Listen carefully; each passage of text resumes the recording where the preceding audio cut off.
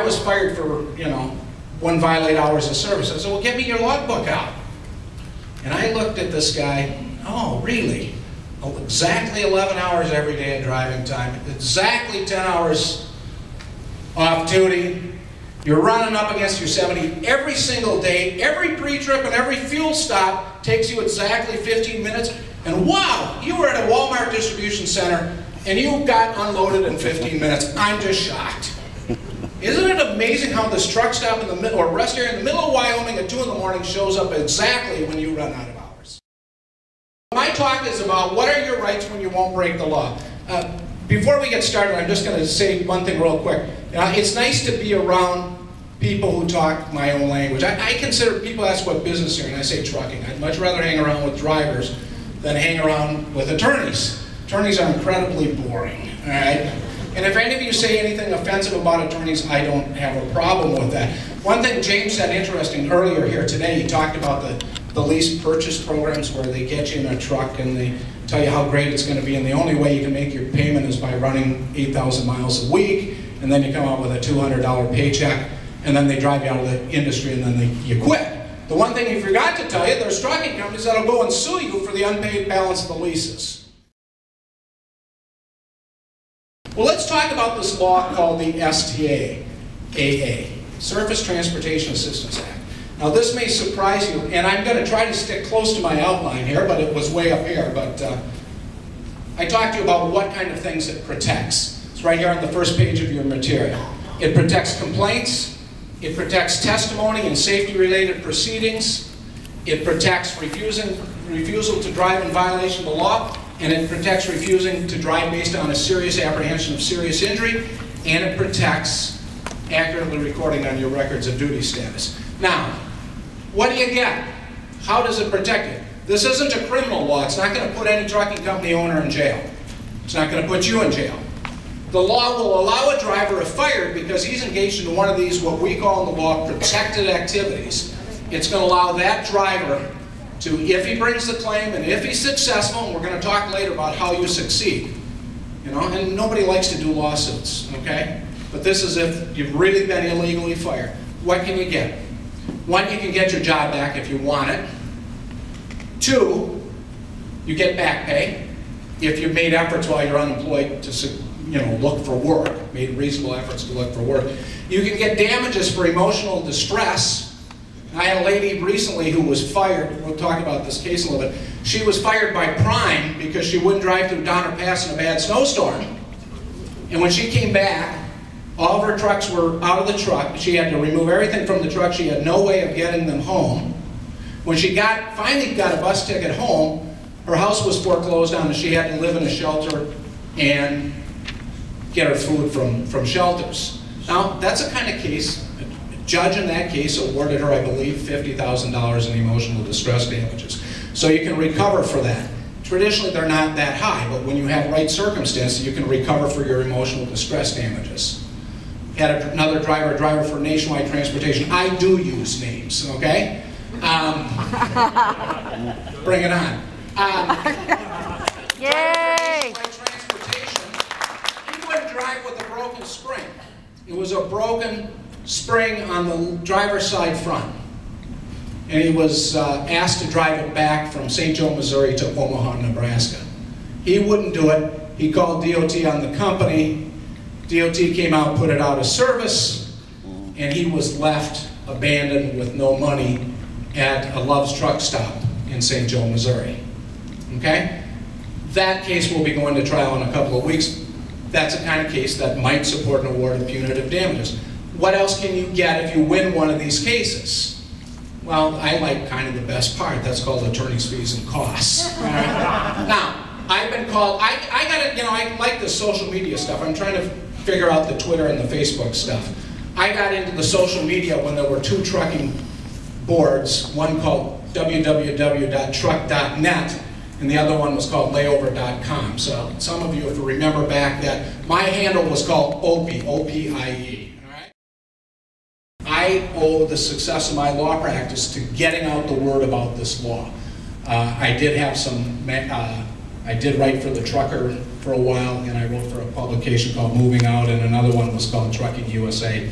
And I started writing for them right before I think that's what they were called. They went out of business right after that. But you know, now the social media is how I get business. And I get business not because I'm out there soliciting cases, but because I'm getting the word out on this law. This law empowers drivers. It says, if I have a bald tire, I may, indeed the regulations say you must refuse to drive it.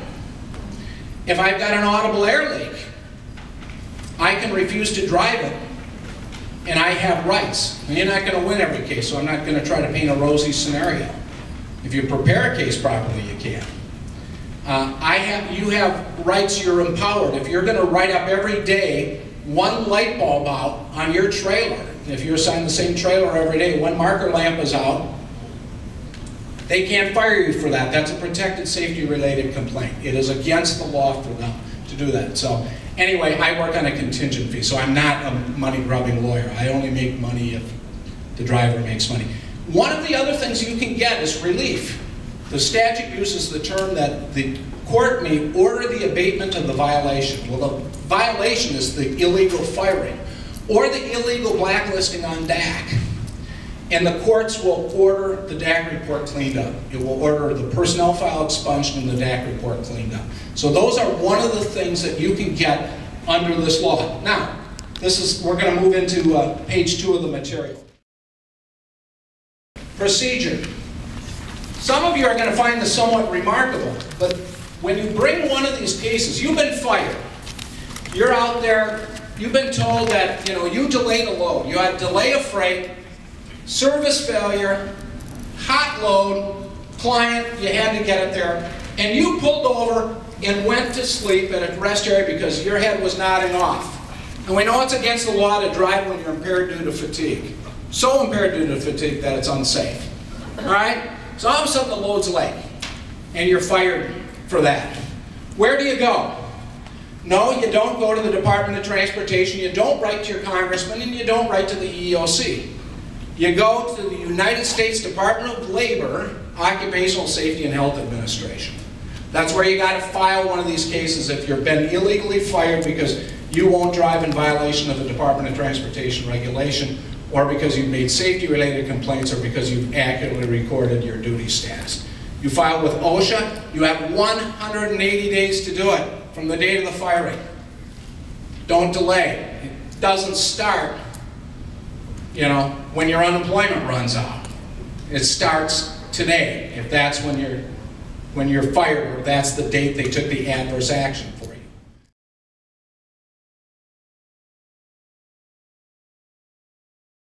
OSHA has 17, we call these whistleblower statutes. If you make safety-related complaints to the employer or the government, you are a whistleblower. If you refuse to work in violation of the law, you are a whistleblower. OSHA has 17 of these statutes. The STAA is just one. It's their third most number of cases. There's a similar law for airplane pilots, train drivers, bus drivers. There's environmental whistleblower laws. There's general workplace protections for people who complain about electrical cords running across the carpeting, etc. Now, OSHA has some absolutely outstanding investigators. They're sort of like the EEOC. Has anybody here ever had a complaint of any sort of discrimination against the EEOC? You don't need to raise your hand, but the OSHA investigators work similar to what an EEOC investigator would do in a sexual harassment or a discrimination case. They have outstanding investigators. The problem is they're overworked. Congress keeps adding statutes that OSHA investigates these discrimination or retaliation complaints, and unfortunately they don't add a lot of OSHA investigators. OSHA sits on the case for a while, and then, shocker of shocker, the driver usually loses at OSHA, okay? So it's not like it is like I'm from the government and I'm here to help you. Well, there is an outlet. Once OSHA rules against the driver, we have seen an increase in favorable cases towards the driver with the Obama administration. You know, there's policy set from the Department of Labor. But after OSHA rules, a party can object and you get to a judge. Now this is not, you know, like Judge Judy or Judge Wapner, and it's not like Judge Ito in the OJ trial. This is a judge who's specially employed by the Department of Labor. And now it would go to the Department of Labor, much like a regular court case would, called an administrative law judge, and you go to trial with the administrative law judge. In my opinion, these are among the finest judges in the country, and I've appeared in all sorts of courts, representing drivers and I did used to represent trucking companies a long, long time ago. And these judges hold a trial, and they issue a decision. And then there's an appeals process. So this is all done through the Department of Labor. There is one outlet. If you don't want to go to the Department of Labor, you can move the case into a federal district court, which I would never ever recommend, you know, if there's not been a final decision within 210 days. Now, that's how the procedure works. That's the overview. Now, a couple of realities. If you're going to bring one of these cases, you know, probably 85 to 90% of them all settle.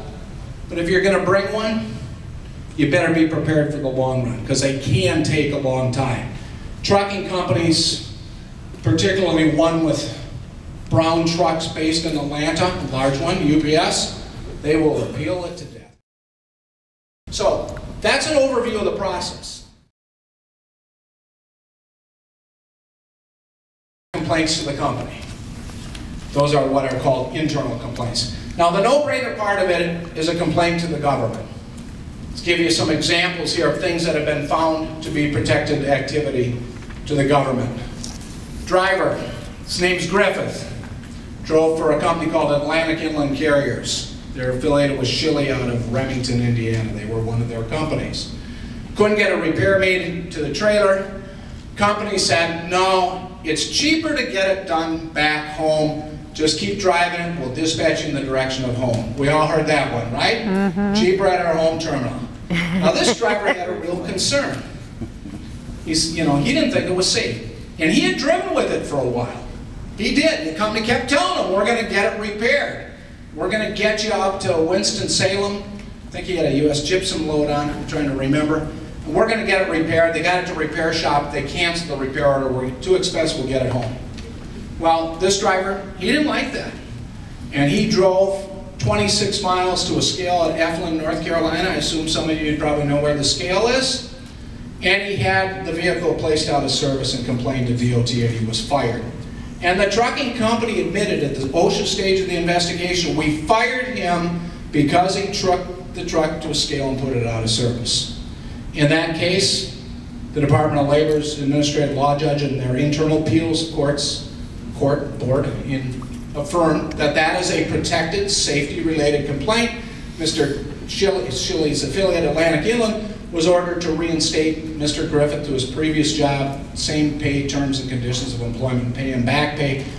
Were not awarded emotional distress damages, and they ordered him to clean up his DAC report, remove the adverse information. Now, while that case was going on the appeals, Atlantic Inland Carriers shuts down on December 31st, and a company called Shilley Specialized takes over the entire trucks drivers and operation about 2 days later. You know, same drivers, same trucks, different name. And ultimately, you know, sometimes you have to go through a process of suing a successor business, saying that they're really one and the same operation. But that's what's interesting about this law. The law says no person may, essentially no person may retaliate against a driver.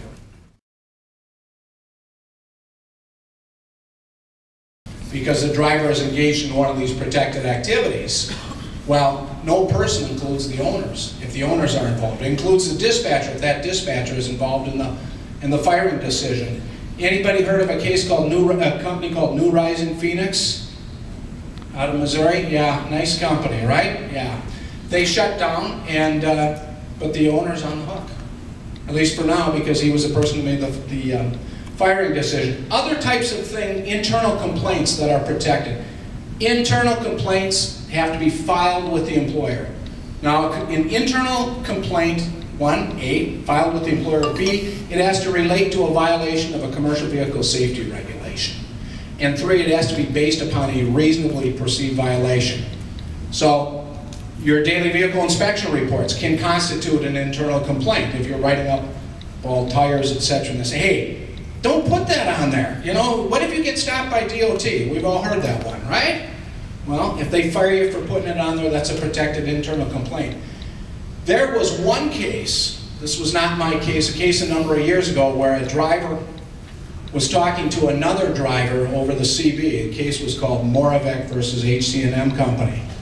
And that driver, one driver was overheard to say to the boss, or overheard to speak to another driver on the CB, you know, that dirty SOB's got us working again, I'm so tired, I'm falling asleep at the wheel. And the boss overheard it and they got into it over that. And the Department of Labor held that to be a protected internal safety complaint.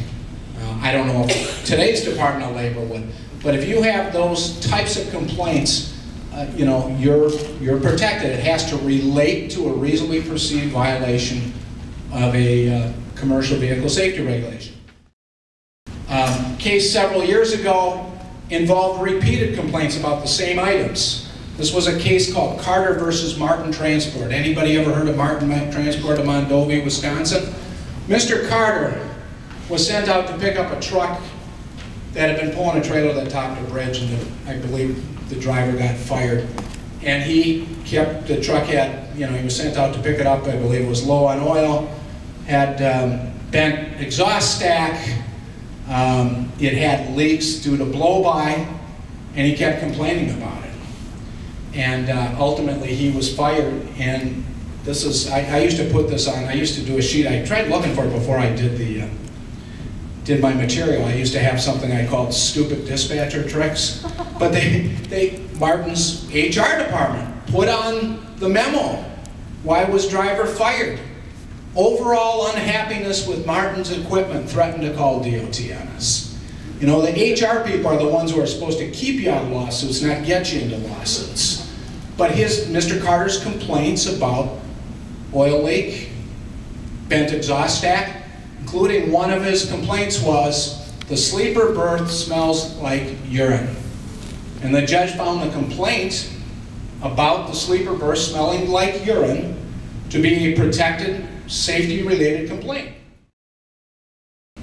What does the regulation say on sleeper berths? 393.76, I believe, says sleeper berths shall be suitable for sleeping, right? Now, I'm not sure I would ever want to go to trial just on a complaint about a sleeper berth stinking like urine and the mattress not being in good shape.